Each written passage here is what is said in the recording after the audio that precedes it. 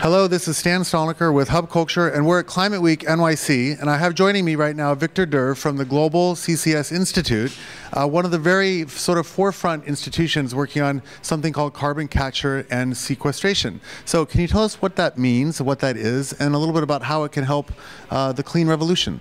Well, carbon capture and storage, or sequestration as you say it, is basically taking the carbon from those emitting power plants and industrial plants, capturing it, shipping it to sites that we can store the CO2 safely and for a long term and do it in a very economic way.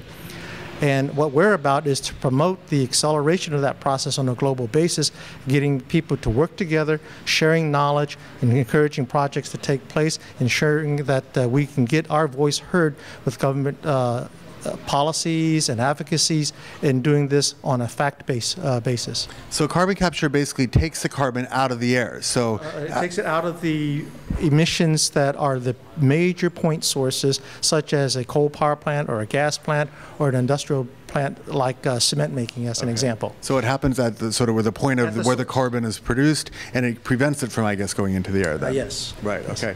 So what do you think, I know that the impact that this technology can have compared to other forms of carbon reduction is very large. Can you give us some comparisons between different types of activity with this technology compared to, say, renewables?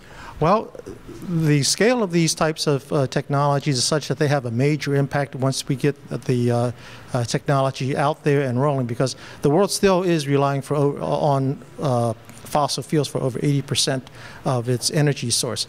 So in comparison to renewables, I'll give you an example that Germany and their investments in support from the government subsidies and whatnot for renewables, the 8 projects that are out there right now, which are capturing 25 million tons of CO2 per year, is basically almost half of what Germany has tried to do on a cumulative basis to reduce their carbon, and that's from the renewable sources. And I'm told that the investments that they've made are about an order of magnitude higher in terms of the government subsidies for renewables versus what has been so far invested by the governments in these 8 projects. So you can imagine the magnitude of the impact of carbon capture and storage on a global basis into the future. So effectively it means larger return, lower cost.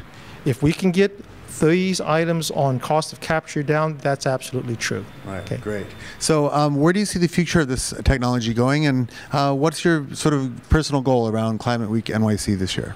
Well, I'm here to make sure that we have, as you well, in all of the above strategy, that carbon capture and storage is a part and a necessary part of meeting the climate goals and energy security that is part of a clean energy portfolio for the clean energy revolution. So that's why we're here, and that's why we're promoting that part of the message as part of the clean energy revolution. It's great that you guys are taking such a forward role in supporting this and supporting Climate Week NYC.